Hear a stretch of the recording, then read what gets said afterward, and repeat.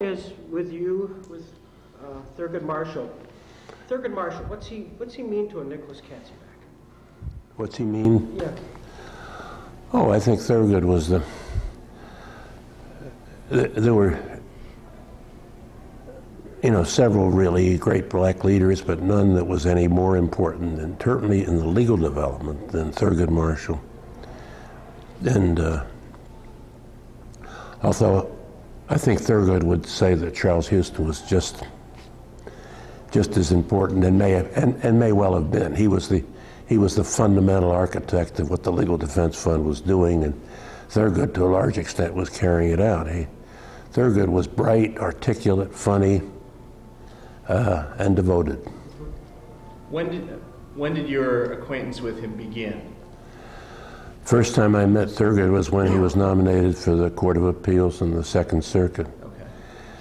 And I was called up by President Kennedy, and he said to me, the President said, "Nick," he said, "you see all those pictures in the paper of the hearings down there, and you see Thurgood Marshall sitting next to Senator Javits." He said, "I'm the person that nominated him for the bench, not Senator Javits." He said, "I want you to pick up Thurgood, and I want you to take him down there every day, and I want you to be sure that it's not Javits that is going to be in the pictures." So the next day I picked up Thurgood and took him down to the hearing and sat him down next to me. I sat on the aisle, and he sat right next to me. And Senator Javits came in, sat on the other side. And immediately the cameramen came and started taking pictures, and I said, they can cut me out if I'm on one side of Thurgood. So I got up and stood behind him and between the two. The picture appeared the next day in the newspaper. It was Javits and Marshall. The president called me up and said, "Where are you?" I said, "Well, that's my necktie in the middle." That's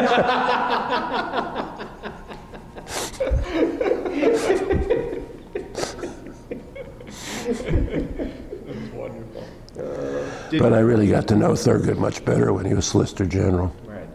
Did it become a personal friendship, or was it? Oh, I think it was a personal friendship. I was very fond of him and Sissy and their kids. Okay. And who have done very, very well, both of them. Mm-hmm. Did he reflect on Brown versus Board? Here it is, and this we're talking about the 60s here, even during that time period, strategies that were employed, because it's still controversial how the NAACP sort of strategized that. Well, the legal, there is controversy today about it. I mean, I think they were absolutely right to go ahead, and I think you had to get rid of Plessy. Plessy legitimized discrimination. Mm-hmm. I don't think that was necessarily what the court meant to do, but at that time, that was what everybody was doing, every white person at least. And I think they had to get rid of it, and they went about it very carefully. You could have made it increasingly painful, maybe impossible, under the separate but equal as far as schools were concerned. But I don't think the schools ever would have been equal anyhow. They would have built a brand new schoolhouse. In fact, I've had Southerners take me around, show me, say, "I don't understand, look at that's the black schoolhouse there, look at it, it's much better than the white one." But the teachers, and that was occasionally true, but the teachers were not. In fact, that was one of the tragedies, it seems to me. I mean, they had a lot of black teachers teaching in black schools, and the black teachers really weren't qualified teachers. Mm-hmm. Was there a point during the Kennedy administration where the political pressure had sort of risen to the boiling point where it kind of said, now we got to get into this, really got to mix it up? Well, it depends what you mean by political pressure. The basic problem was, one I indicated last night, you had no measure, no way of containing violence. except with armed forces. And Burke Marshall was really I think the architect of what the Kennedy administration and what the Johnson administration did. I mean, whatever Burke's relationship with the Kennedys was, Marshall thought he was Johnson thought that Burke Marshall was the best public servant he'd ever seen, and I think he may have been right. But Burke federalism had to work, and if federalism was going to work, then Southern sheriffs and police officers had to enforce the law in a constitutionally proper manner. And until they did so, you're going to have terrible problems. Their excuse was, if there's a black march, how can we can't contain the violence that's there. But I mean, the response to that was, that's your job. I mean, if the whites are going to march, blacks are entitled to march, and it's your job to contain it. But of course, it was far easier just to arrest the blacks from marching. So that was the problem, and I don't think there was any answer to it. I mean, the civil rights groups would unload on the FBI, sometimes fairly, sometimes unfairly, but it was never fair to think the FBI could maintain control. Couldn't. It's not a national police force. We don't have a national police force. So the only answer was, with the great dangers of violence and the actual violence that occurred, was to try to get legislation. And that was a very iffy proposition.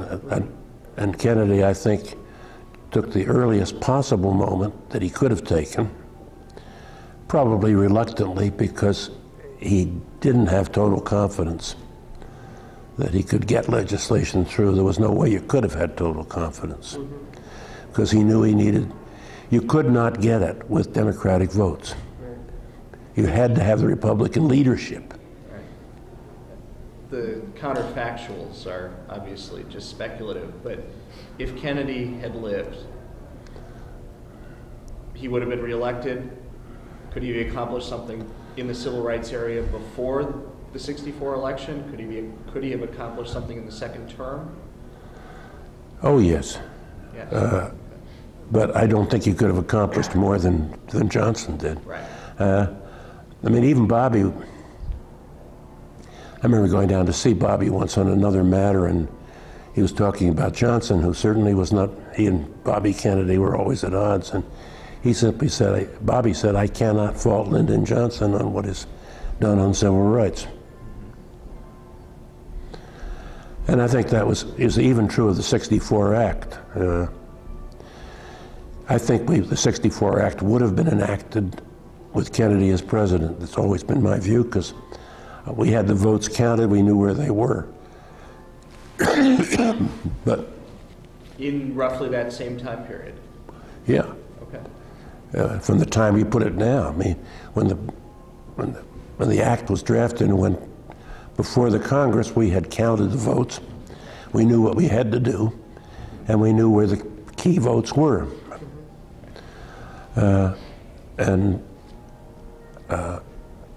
Lyndon Johnson, when Kennedy was killed, used the bill, used Kennedy's assassination in part to try to help get votes for the bill. That was a good idea. And he said to Bobby, it's your bill, and I will do whatever you ask me to do in support of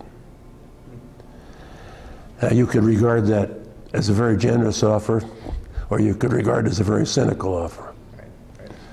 Because if there was failure, it was Bobby's fault. If there's success, it's Johnson's And legislation. it's successful. Well, what was it President Kennedy said? You know, success has many fathers. Right. Failure is an orphan. He became the point man in Mississippi, kind of the point man in Alabama, and actually physically had to go down there. Yeah. I think the Alabama one was more intentional. The Mississippi one was kind of an accident. Mm-hmm. How so? I was working one Sunday in the office when Bobby had been working on Ole Miss with Burke Marshall, and I had only been peripherally really involved in it. In the rather futile and sometimes, in retrospect, silly efforts with Barnett, who was the governor. One Sunday morning I was in there, and Bobby, first thing Bobby said to me is, I meant to be on Meet the Press this morning. I'm just tied up with this Mississippi thing. Will you go on and do it for me? I'll tell them. So I did. And I came back and I had some work to do, and about 1 o'clock, 1:30, I went into his office and said, I'm going home now. Anything you want me to do? He said, you got anything important on this afternoon? I said, no. He said, would you mind going down to Mississippi and taking charge of the thing down there? He said, we don't have any senior official down there. And he said, I think if things go wrong, we'll be heavily criticized if we don't have somebody down there who's senior. Then I can't go. He couldn't go. I mean, he would have started a riot just by being there. So I said, no, it's okay. I'll go. He said, I'll get a plane and take you. About then, my assistant, Harold Reese, stuck his head in the door. Bobby said, oh, Harold. He said, you got anything important on this afternoon? And Harold said, no. And Bobby said, well, how about you going with Nick down to Mississippi? So we did. We got a plane and went down there. And it was I don't know. I don't really know what we could have done. I've always thought it was a failure. But it was mostly, at least I like to blame it on the university more than I do on anything else. I mean, we were down there. It became obvious as the kids were coming back. We had Colonel Birdsong and the Highway Patrol was there. And it was obvious we had all these marshals with their helmets on and tear gas and so forth, and big armbands. And it was obvious that they were very annoying to the kids. And even early on, I asked the university, can we use the gymnasium so I can put away these 300 marshals or 400 marshals, whatever I had? The university said no. I had no place to put them. We were in the Athenaeum building, which was a sacred building to them and the Ole Miss, and by the Grove there. And it probably was the most irritating place we could have picked, but I didn't know any better. I didn't know anything about Ole Miss. I don't think anybody did.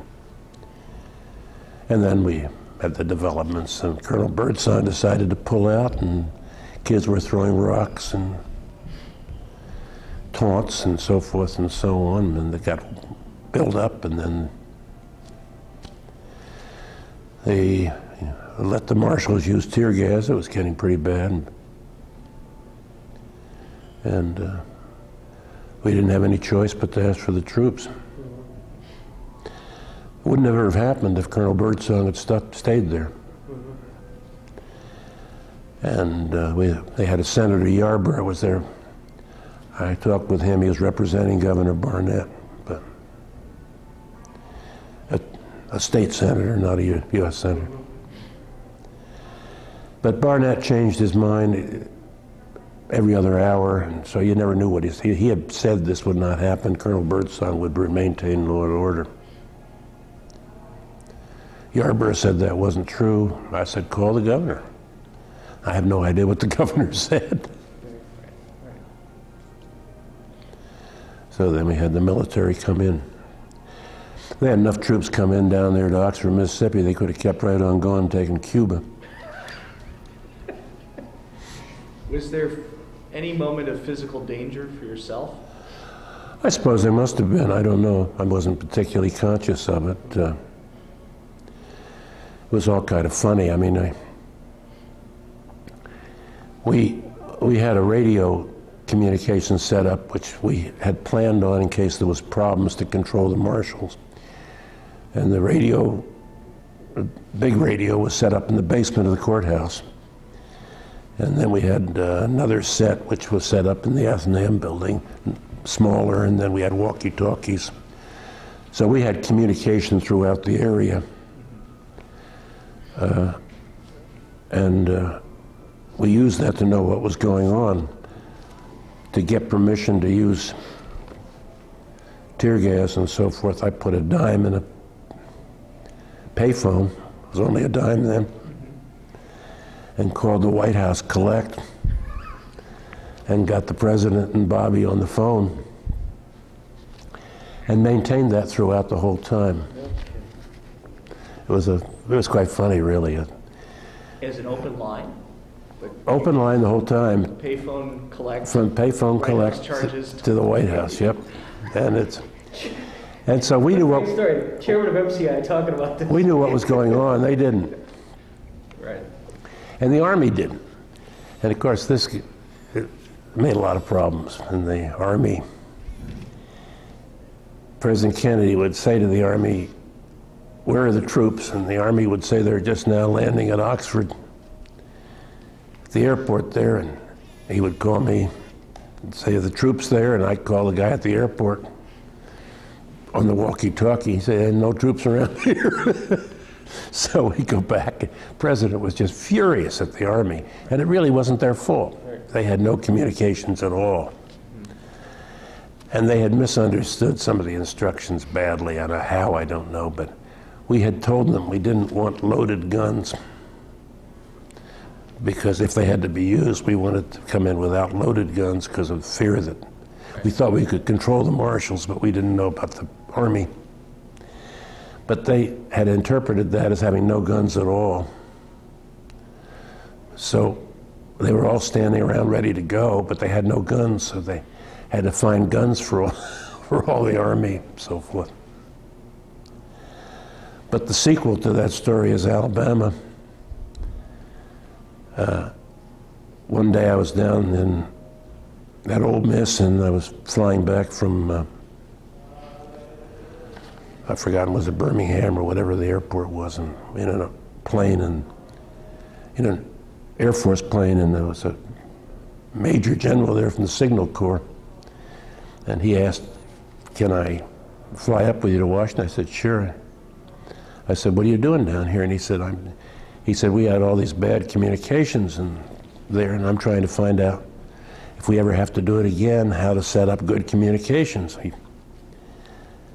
And I said, "Well," I said, "it's pretty easy. All you have to do is find a payphone." But when we got the University of Alabama for that integration, the Army had set up a communication system independent of AT&T.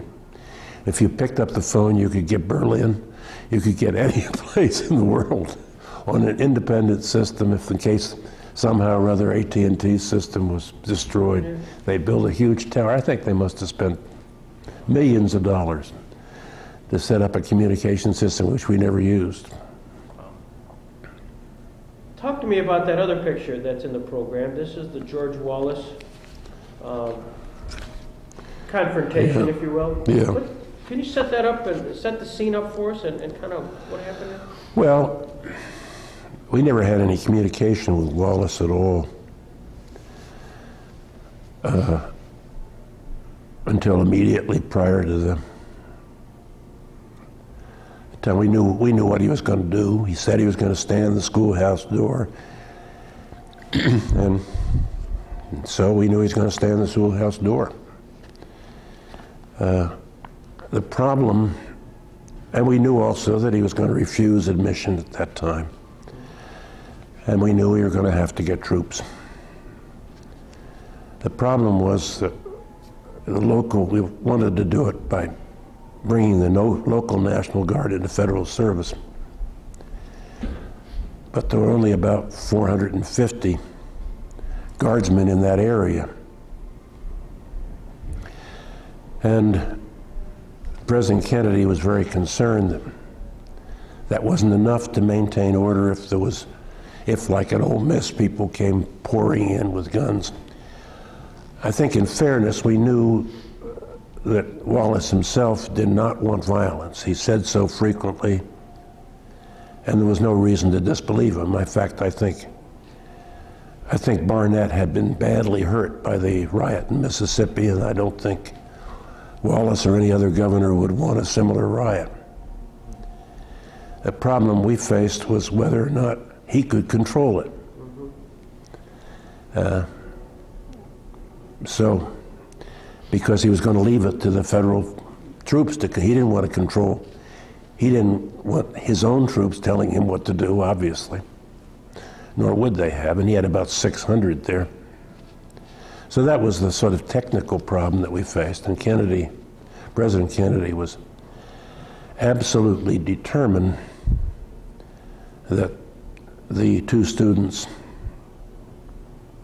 be admitted that day to the university, that we not wait overnight. He didn't want all the press and television of saying that Wallace had succeeded. So that was the problem we had. I was sent down there with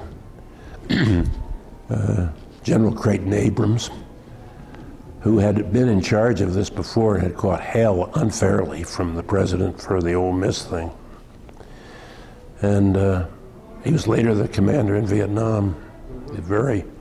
Abrams tank is named after him. He was a very, very fine Army officer. I asked him to take as few people as possible. He took two other officers with him, a lieutenant colonel and a major.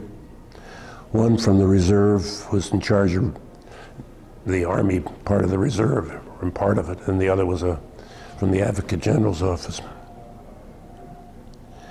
So we spent that night, the representatives of the governor came over and told us where we should enter the campus and where the door was going to be and where we should do this, that, and the other thing. All of which was pretty distasteful, but I don't know what else we could do. We really weren't going to confront them in any other way.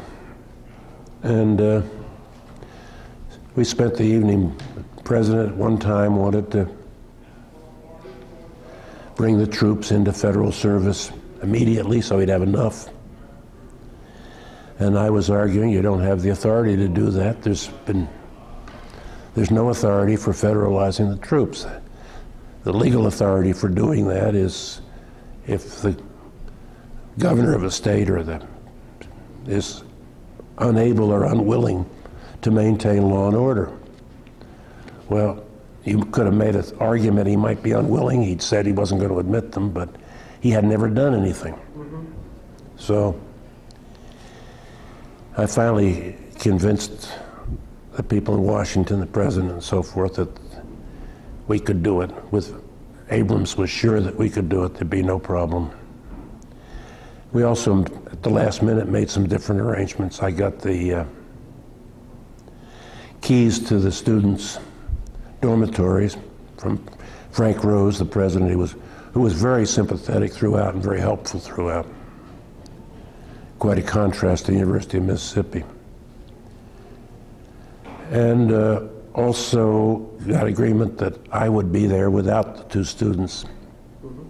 Said there's no reason why Vivian Malone and Jimmy Hood have to be turned down. He can turn me down. So I went up that night to talk with Vivian in Birmingham and then drove down the next day. And going down, I had a radio in the car and said the Attorney General wanted to talk to me. So I went and stopped at a shopping center and put a dime in the phone again, called him. Pocket full of dimes. Yeah, and collect. Okay. So one dime. And he said two things. He said the president has a proclamation he wants to give to the governor, which I thought was totally unnecessary, but if he wanted a proclamation, that's fine. I said, as long as you can get it to me, which he told me they'd get it to me. And then he said, what are you going to say to the governor? And I said, I don't know. I haven't written anything out. I don't know.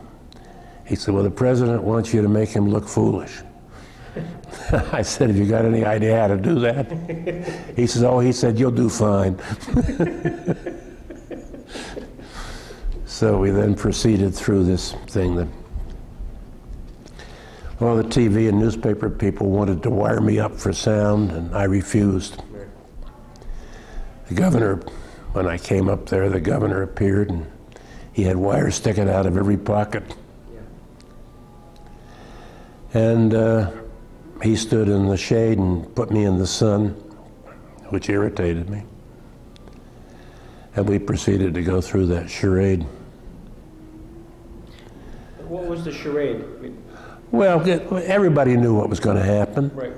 We didn't have to communicate with the governor. He knew perfectly well when he'd had his day in the sun, or out of it, Yep. that we were going to federalize the troops and he'd have to get out of there. He knew that. Right. He knew the students were going to be admitted. And that's why I say it was a charade. I mean, we had talked, we didn't have to go through that. From a matter of law, we could regard the students as registered. The court had ordered them registered. We could have treated that as done. Right. Simply sent them to class. In fact, I even suggested that to Bobby, and he said no. He said, I think that would cause violence.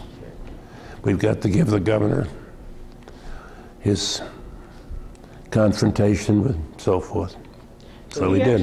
You come up down the walkway, he's in the doorway, and he's behind the podium, and as I recall, he gives us sort of a speech. He walked out from behind. Okay. Came up to the podium. I walked up there with the United States Marshal for Alabama, Northern Alabama, and U.S. Attorney for Northern Alabama, both of whom wanted to go with me, which was very courageous on their part. They were living down there. In fact, the Marshal was kind of irritated that I was there at all. He thought it was his job, and he wanted to do it. He's a very nice man who was dying from cancer at the time, and he thought this might be his last big act, but I said no, he couldn't do that, but he could come with me, and which he did. He's in most of the pictures.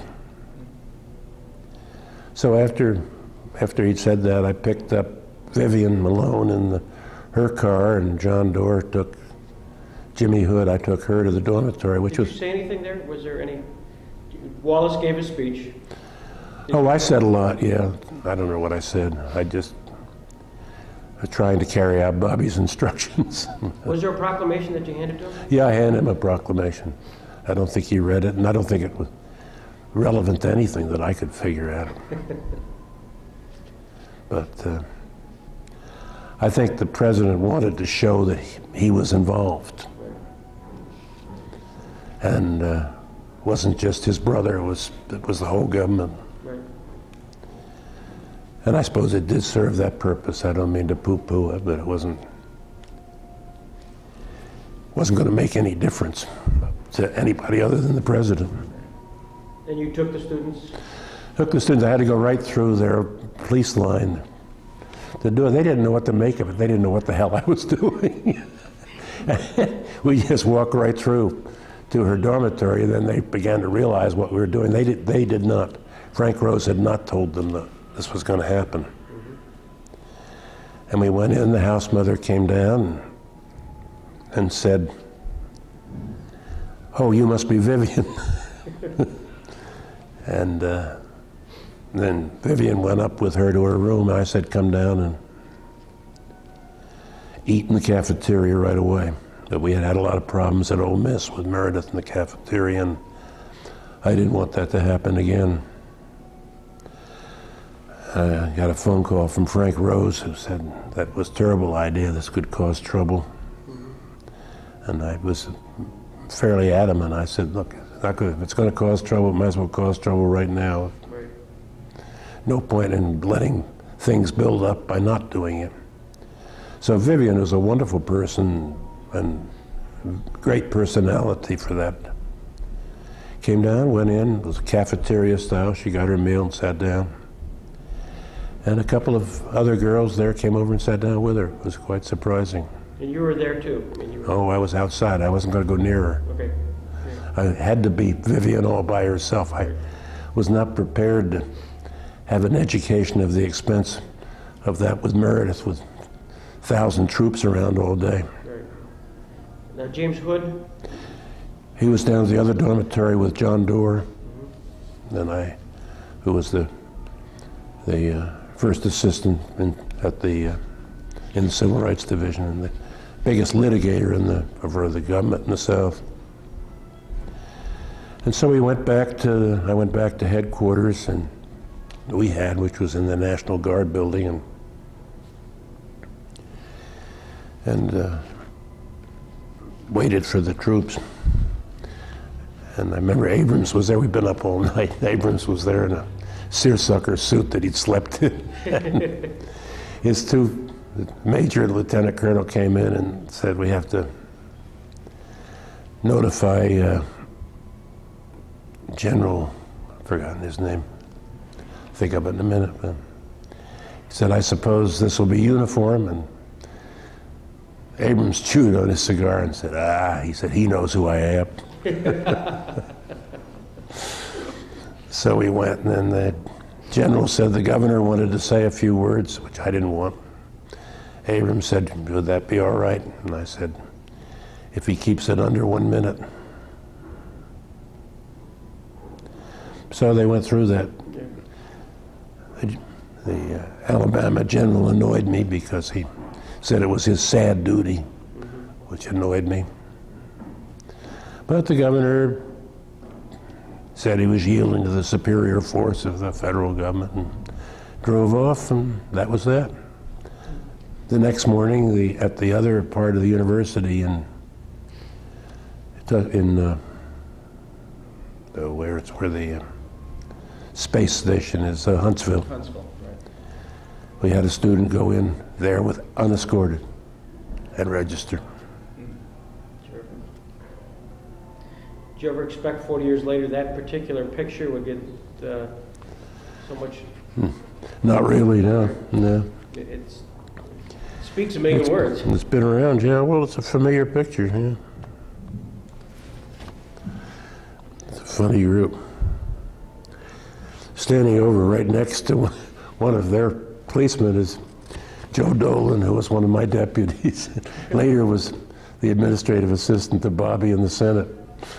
And he looks as though he's on their side, which he certainly wasn't. Subsequently, during the Johnson administration, the president had a chance to bring Wallace to the White House. Were you part of that orchestration of that? Yeah, Wallace came up on a Saturday morning. There was a lot of demonstrations going on at that time. It was really pre-Vietnam demonstrations. These were civil rights demonstrations, wanting more action because of still hadn't solved the problems with the '64 Act. I went over to the president's office with Burke Marshall, and remember the president said to me, he said, write out 6 things I can ask Wallace to do. I said, well, what kind of things? He said, I don't care. They can be anything. Be as outrageous as you want. I don't care. So I wrote out 6 things for him, and they were pretty outrageous. I didn't know what he was going to do with them, but they sat down. Wallace came in. President Johnson was his charming self, threw his arm around Wallace. George, how are you? And then he called his Secret Service guy, whose name I've forgotten, who came from Alabama. And he said, come over here and meet your governor. This guy gave Wallace this royal treatment. And then sat him down, and Wallace was there with the idea, I think, that with all these demonstrations, so forth, the president might be more amenable to slowing things down, which was a bad mistake. He certainly wasn't. And I can't remember all the things that he asked him, but I remember one. He said, George, he said, you see all those demonstrators out there demonstrating? Oh, yes, Mr. President, I see them. They're all demonstrating about these civil rights matters. Oh, yes, Mr. President. He said, George, why don't you and I go out? You see all those cameras out there? Yeah. Why don't you and I go out on those cameras? He said, we could stop those demonstrations. Oh, how could we do that, Mr. President? Well, he said, you and I go out there and you just announce that you've decided to desegregate every school in Alabama. Wallace went pale. He said, Mr. President, he said, I can't do that. I don't run the schools in Alabama. Johnson said, George, no shit me. You run everything in Alabama. And Wallace was really quite shaken by it. And then this is the kind of thing Lyndon Johnson did so well. He said, George, how do you think I'm doing in Vietnam? And he just switched it over so that George could praise him and they could have agreement. Then he went back to something else on civil rights. And it all ended up with all those television cameras sitting out there, and Wallace went out the back door to avoid the cameras. I think he had planned on some great statement about this, but he wasn't going to make it. Yeah. And I went out with the president to the cameras, and president used it and said he was going to send down the Voting Rights Act on Monday. And he said, I got the Attorney General here. He's going to brief you on that act. And I said, Mr. President, this is meant to be off the record. He said, that's right, on camera. This is all off the record. He said, turn off those cameras. And he became Cecil B. DeMille directing all these cameras, you know. And of course, it's perfectly obvious when the reports came out the next day who was briefing the president, who was briefing the press. That's funny. But Johnson, how do you characterize him? He really was a complicated man, wasn't he? He's a very complicated man, and he was a marvelous politician. It was always very hard to know what he believed in, and he used to say an awful lot of things that just weren't true. And I used to worry about that, and I finally came to the conclusion that most of the time he didn't know they weren't true. He had rearranged everything so that it fitted what he wanted. The fact that it wasn't true was not important. I don't mean it was lying about some corrupt thing. They were just funny little things. I mean, he said to me once, and to a professor at Harvard who used to write on presidential politics, and he said what he wanted to do, he said, it's terrible to have this 2-year term for congressman. He said, I want to get a 4-year term for congressman. He said, I want to put that in my State of the Union message, and I want you to write me a memo and tell me how to do that. I said, I don't think that's a good idea. And he said, well, you write me a memo about that. And so I tried to figure out a way to do this, and he had said the same thing to a professor at Harvard. It's with an N. What? Neustadt. Neustadt, Dick Neustadt. And Neustadt took the same view that I took and said it was a terrible idea. I wrote him a memo. Said it was a bad idea. Said if you're going to do it, the only way that I can think of to do it is to stagger the terms so that you've got half the congressmen being elected in the off year and half of them being elected in the presidential year. Something like that. Well, he put it in his speech to the State of the Union. Got enormous cheers from all the congressmen who hadn't thought about it and thought, my God, we'll get 4 years instead of 2, that's good. And then they thought about it, of course it wasn't. Well, within 2 or 3 months, Johnson was telling everybody that he knew. He didn't know why he had done this crazy thing, except that these 2 professors had urged it on him, and he'd succumbed to their urgings. And I do believe he believed that. Oh yeah, there's disappointments, I guess. I told you one, I think if I had been better prepared, I could have done a better job at Ole Miss, and there might not have been a riot. And I kind of got the sense last time you guys were here and talked about this case, I believe, the Chautauqua Institution. It's been said, and correct me if I'm wrong, that Justice Jackson had some misgivings about the whole process at first. Can you explain to me what he went through during this case, and if he had that sense that maybe he was a little uncomfortable with the idea of the laws of the country maybe getting ahead of what the general feeling of the public was regarding this case? He was someone who believed very strongly in the rule of law, and that you didn't do things by over a dictum. You didn't just direct people to do things without giving a sensible reason grounded in the law. And he was having trouble from the beginning, particularly when Vincent was alive, in hearing the articulation of any theory that made a whole lot of sense to him, other than the fact that he knew within himself that the time had come, probably long since come, for segregation solely on the basis of race to be struck down. I mean, he knew that.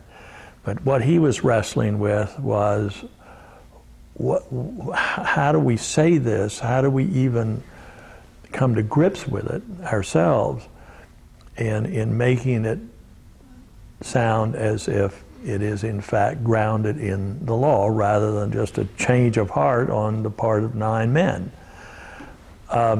He was also concerned, I think, from discussions at the conferences, or perhaps with individual justices, that the court was going to be looking for a scapegoat here and saying that people had misperceived, or people had done the wrong thing, or they hadn't paid attention to the law, and so forth. And he knew, being the good lawyer that he was, that they hadn't misperceived anything. They'd done exactly what the Supreme Court had told them that they could do. Segregate on the basis of race so long as the facilities are sufficiently equal. And he was also concerned, as you know from his concurring opinion, about simply turning all of this back to poor district judges living down there with their neighbors in the deep South, who could even be in harm's way, and who could not say, I'm merely doing what the Supreme Court told me to do, when the Supreme Court was not telling them to do anything except use your good judgment. Those were the kinds of things that were giving him pause. And as I said in my speech when I was here last, I think one of the great feelings he had when he read Earl Warren's opinion was relief that Earl Warren, A, was not doing some of the things he was afraid of. Certainly was not faulting, for example, anybody. And secondly, that while it was not grounded in the premises that Jackson had been prepared to adopt, it did make enough sense. It was something that even the man in the street could understand, that if you take children and separate them forcibly solely because of their race, that you are saying that the races are unequal, and guess who is inferior? And in that day and age, 1954, you couldn't do that any longer. You shouldn't have been doing it before, but you certainly couldn't do it then.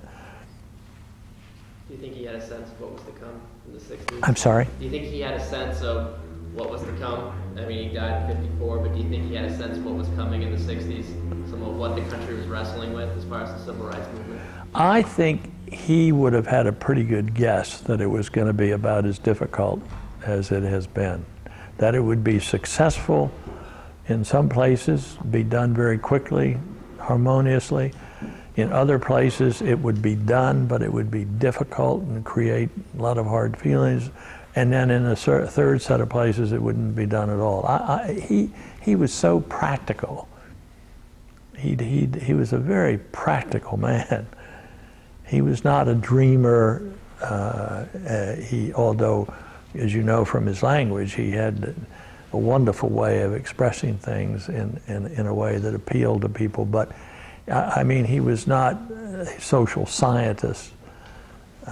He thought first, what is actually going to happen here? What is best for everybody? What should happen?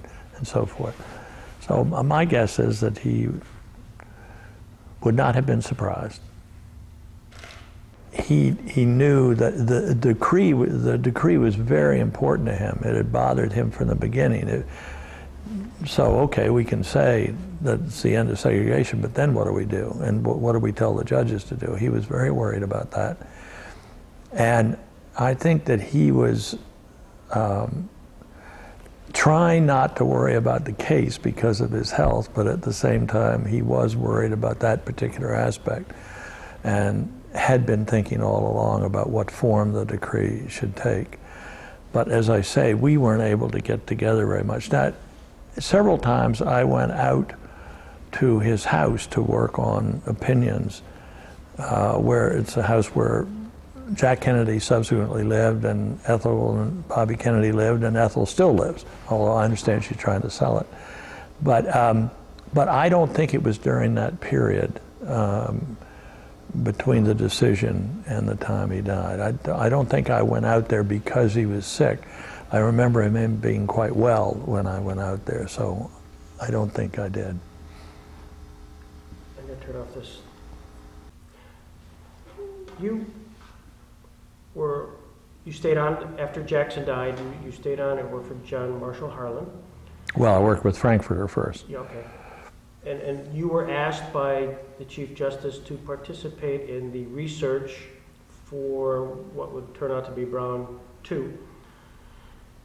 In doing the research and in being part of the clerk process, did you get any feeling that you were maybe continuing to carry a torch of Justice Jackson as the Brown 2 order was being implemented? Did you feel any burden there at all? Well, I was doing two things. Number one, for all of the justices, I was part of that pool that was doing research into various things totally outside the record. I mean, it was an interesting process that people have not commented upon very much. But my particular job was to see if I could get together maps of cities that showed where black and white people lived and where their schools were, and what kind of school systems they had, so as to see as a practical matter what we were dealing with in saying, hey, you got to integrate the schools. The other part that I was doing was I had constant contact with Justice Harlan, who wanted everything he could get his hands on in regard to these cases, and he had asked me for a memo on what I thought the decree should look like. And what I concluded by then was that the school systems were far, far more complex than I had anticipated. I just thought that you went to the school nearest to where you lived and that was the end of it. But there were all kinds of systems in place throughout the country for establishing where people would go to school. And I didn't understand how we could come up with a decree that would cover all of these situations. And but I did write a memo making rather extensive recommendations about what the decree might look like. So those were the two parts that I was working on more or less at the same time. Would Jackson have been happy the way the order ultimately came out in Brown versus 2? Well, I think he foresaw a lot of what I found, and that was that it was a far more complex factual situation than the people on the court had assumed, or in effect were assuming when they said, okay, it's unconstitutional. And as you know from his various drafts of his concurring opinion, he was very upset about what they actually ultimately did, and that was to turn it back to the district courts without much guidance as to how they were to proceed. He thought that that was unfair to the district judges. On the other hand, I had mixed emotions about it, because while I agreed with him that that had an element of unfairness in it, I also saw all the complexities of the systems and wondered how in the world, if the court was going to tell them how to do it, what in the world would it say that would meet all of these disparate systems? So I was pretty torn. After you left, justices in Brown versus 2, and the use of the all deliberate speed, and I understand that again, even the terminology as it was used has a whole life of its own. Even that case was unanimous. Did you get a sense that there was fatigue on the court at that point, that there was really no particular direction? You know, I've never studied at all and done any original research on why the court did that. Yeah, I think probably there was fatigue. There was very definitely a strong sense on the part of the court that to establish a firm deadline for compliance, which is what Marshall wanted, he would have liked to have had desegregation go into effect starting with the school year 56-57. The Brown 2 was issued in May of 55. It would have given them another year. But the court was just very aware of the opposition that this would whip up, and they shied away from it. Well, as I said in the talk, he and Frankfurt in particular were very worried about judges making social policies, and they thought that legislatures or the Congress should do it, elected people. But they obviously weren't going to do it, and I'm convinced that even if the court had tried to decide the case in 1953, after its first hearing in December of 52, they didn't, they postponed it. I believe that Jackson would have joined a majority of around 6 to 3 at that time in favor of desegregating the schools.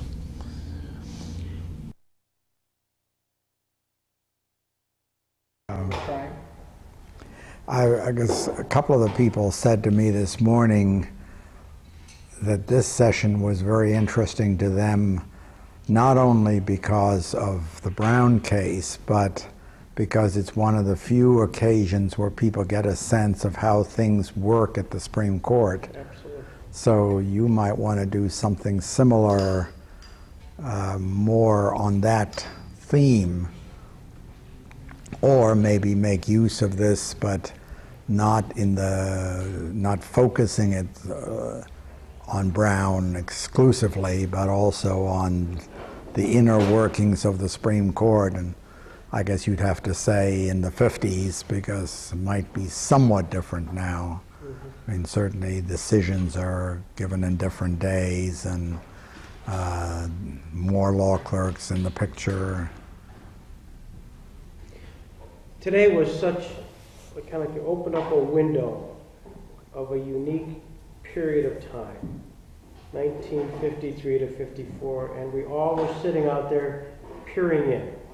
Yeah. And watching something unfold, and obviously with a theme of Brown. Yeah. Well, and that may be a good way to do it. Yeah. I mean, on second thought, if you just got a bunch of law clerks to interact, it might not be as productive as this was, because there was this, we were all looking at the same picture, and that's when you get discriminating differences. And I think this is an unusual group. I mean, I hadn't seen, I saw Barrett once, maybe about 20 years ago. The others I hadn't seen for 50 years, but there was a lot. Is there any opportunity, or should there even be an opportunity, to celebrate Brown 2 as far as an event of significance? This was the actual decree itself. Obviously celebrating the decision with great deal of show. Does Brown 2 rise to some level of stopping and recognizing that? I don't think it rises to the same level because there's so much disagreement, whether justified or not, as to the propriety of the all deliberate speed approach on implementation. I think, as some of us indicated in the earlier conversation, without that undertaking on a gradual basis outlined in Brown 2, I don't think you would have had Brown 1, or at least you wouldn't have had Brown 1 on a unanimous basis with no concurring or dissenting opinions. To be, I guess, brutal about it, you might say that Brown 2 is a price you had to pay for Brown 1.